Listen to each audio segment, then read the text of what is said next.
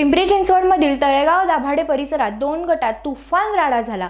यामध्ये गुंडागर्दी करणाऱ्यांनी रस्त्यावरील वाहनांची तोडफोड केली आणि गोळीबार केल्याची देखील माहिती मिळाली आहे। जुन्या वादातून 2 जणांमध्ये वाद झाला। तळेगाव चाकण रोडवर आज दोघांमध्ये हाणामारी झाली। वाद इतका वाढला की दोघांनी वाहनांची तोडफोड केली। या घटनेमध्ये दोघंही जखमी झाले। घटनेची माहिती मिळताच तळेगाव पोलीस घटनास्थळी दाखल झाले। पुढील तपास पोलीस निरीक्षक अमरनाथ वाघमोडे करीत आहेत।